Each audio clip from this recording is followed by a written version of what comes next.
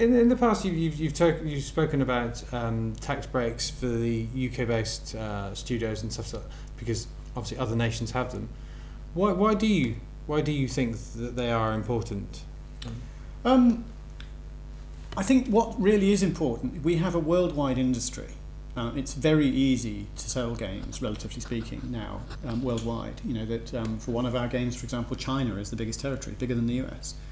And I think that just shows how the world has changed. And the problem is, because of that change, we're competing with developers based in India, in the US, in Singapore, in Canada, you know, all around the world, in Japan.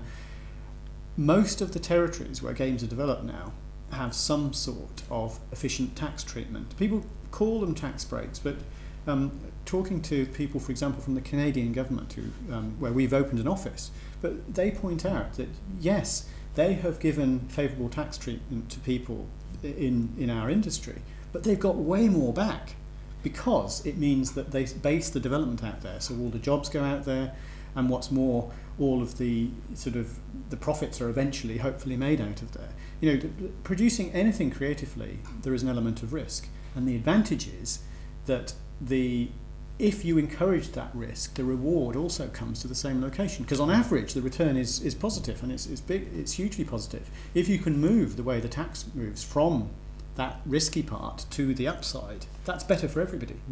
And that's essentially what they're doing. You know, it's similar to the favourable tax treatments that they give for film. Yeah. And that tends to be the case all around the world. You know, and it's now becoming so with games. You know, we're getting a more level playing field.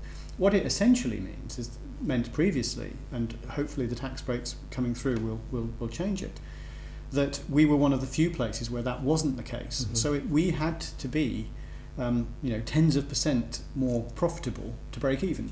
Right. Yes. And that's the problem. Mm. And then the people think, you know, big worldwide publishers think, well, why do we work with people in the UK? It's bonkers. Let's go and work with people in Montreal, in Singapore. You know, all of the other places. Great many US states have it as well. Because I mean, as somebody who's interested in games in the games industry, we can see how important the games industry is to the UK economy, but do you think there's any way we can make it more obvious to the people in government and to the rest of societies in general? Well, I think there was a study done in 2008, and there's been other ones since in 2009 and since. It's where the average age of gamers, I think at the 2008 one was 28, but it was going up by more than a year. In other words, not only is the population of people who play games getting older, as well as new people coming in, but actually it's spreading into an older generation. Yeah. And I think the important thing with that is that there is a big cohort of the older generation, I particularly mean people who are my age and older, who weren't really brought up with games, or their contact with games has been their kids who in turn have grown up playing the games of the very early 80s, which tended to be very bleepy, very repetitive, the sort of games I've already been talking about. You know, great games, but are very different to the sort of games people see today, and that's their image of games. And so they're very, very dismissive of them. And that's certainly true in government, where only a few, and they're great sort of siren voices who are big gamers, people like Ed Vasey, for example, Don Foster, you know, you know, those people have been great evangelists, but as a rule, they're not huge gamers. Right. You know, there was a lot made when David Cameron made comments about Angry Birds, which is great. But I think games are part of the cultural landscape, if you like, but very much more so at the moment amongst a younger generation. But it's moving up, and so I think that if you look at the revenues, there's a fantastic figure on the BBC published around Christmas time, just before New Year's, where they were looking at the figures for online sales of digital items. And for the first time, games exceeded TV, film and music put together. Right.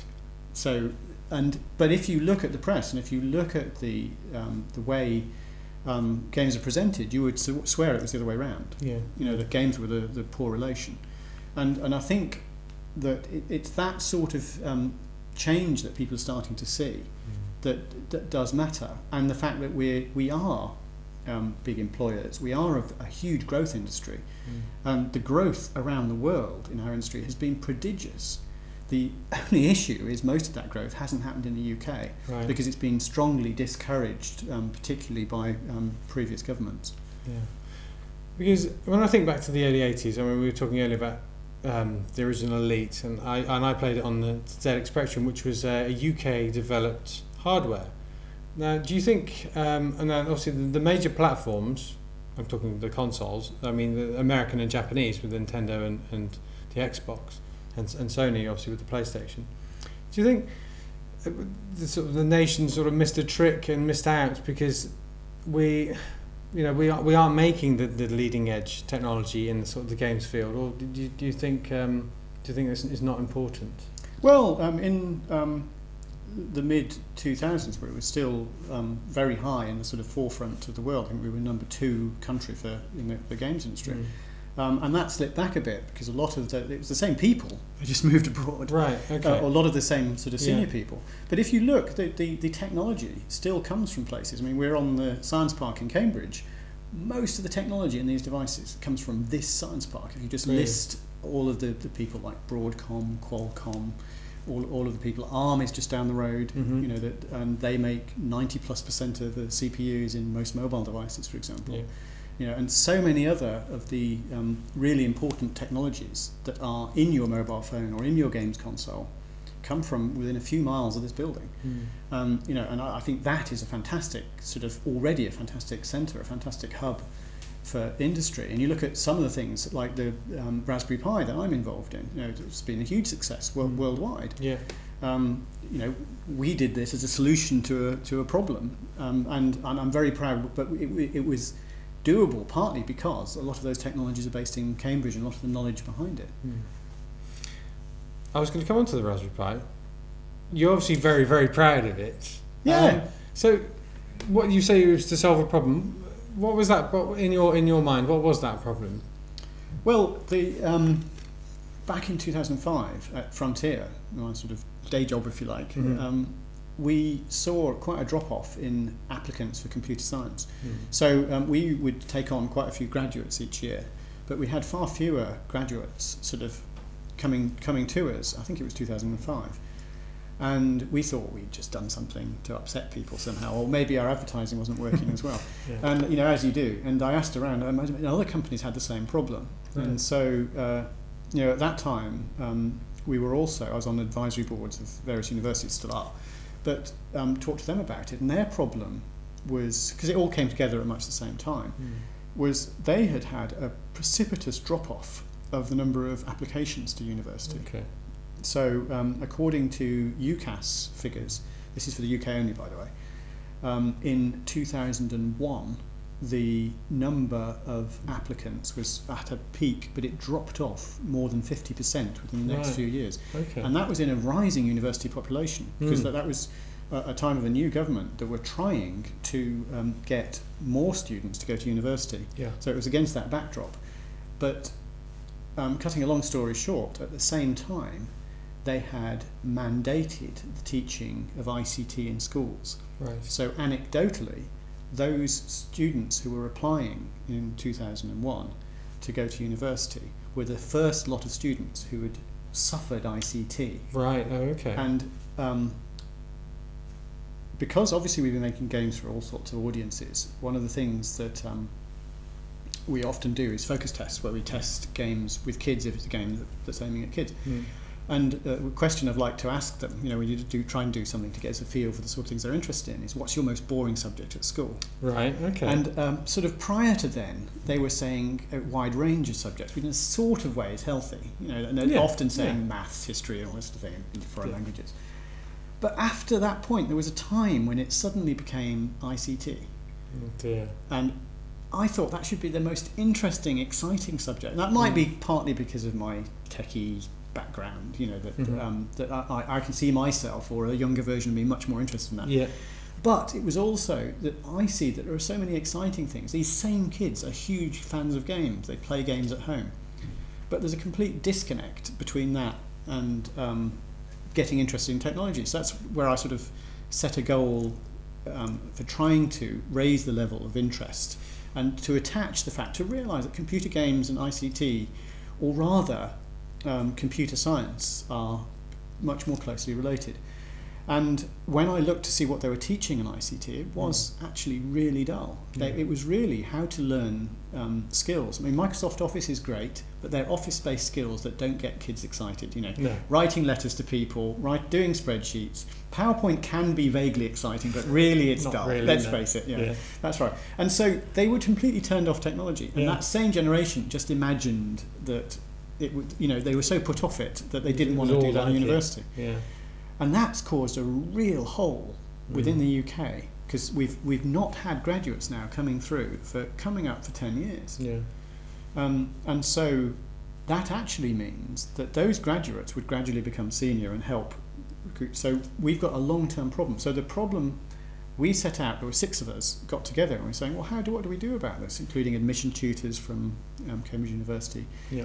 Excellent people like Eben Upton and Jack Lang, you know, Alan Mycroft, Robert Mullins.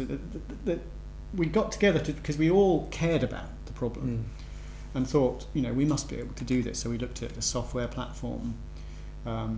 We worked with a group called Computing at School, which we just formed. And I was at their first meeting, in fact, which is here in Cambridge, where we're just saying there must be a way we can all work together and put things into the public domain to help with this problem. And I talked to government about it. And the government response was, in my view, shocking. Right. Really, really negative. Yeah. Because they thought I was special pleading for the games industry, which I wasn't. I pointed out this was actually STEM subjects. It's not just computer science, but computer science was probably the more acute at that time, at least from my admittedly slightly narrow perspective. And I said, look, this is going to be a real problem for the country. And she said, oh, don't worry, we're teaching computers. And was very dismissive about it. Yeah. And I think the government view was that ICT was teaching computers, when actually what had happened is there are quite a few excellent schools that had previously been teaching computer science, but because ICT was mandated, it used up the same lesson slots. So they stopped teaching computer science, which was a real shame, because that can really motivate kids. You know, anything from building little robots to programming. And programming can be exciting. If you say programming now to a kid, they assume it's like sort of web developer type stuff, and they will turn off. If you say, would you like to make an app? They get all excited. Yes. So it's all a case of vocabulary, and the programming vocabulary has now got damaged. Yeah. So we set about, and we, after quite a long time, we said, well, why don't we make a hardware platform? Between us, there's enough knowledge to do this and to evangelise it. And we talked to the BBC. We thought we'd create something called the BBC Nano. Right, yeah. Just because of the, I mean, I had an Acorn Atom and then a BBC Micro, and you know, there's a lot of sort of great nostalgia and positivity over it. And I thought that would make people smile. It would make our generation smile, and the kids would go, "Oh, Nano, that sounds cool." You know, it sounds like a little iPod thing. But they were very cool. They just said, "Oh, we don't want to back one manufacturer over another," and all this stuff. They said, "Well, look, we're a registered charity, you know." So that route went cold. But to be honest, we met some great people at the BBC who thought it was such a good idea. They really helped us. People like Rory Ketland-Jones. And helped us evangelise it, you know, when the time came. So then it was the Raspberry Pi. We were already called the Raspberry Pi Foundation at the point we went to the BBC, but we decided we'd go it alone, and you know, how hard can it be? So we funded between us a run of, I think it was 10,000. We booked, because one of the things people don't realise is for hardware, it takes a long time to make it. Yes. Because you've got to order the components a long time in advance, and you've got to find a factory and all this sort of thing. And we said, right, we're going to make 10,000, and I started the publicity engine, if you like, and we started talking about it. And we had a website. We set up a website, and we saw this sort of unbelievable tidal wave of interest coming towards us.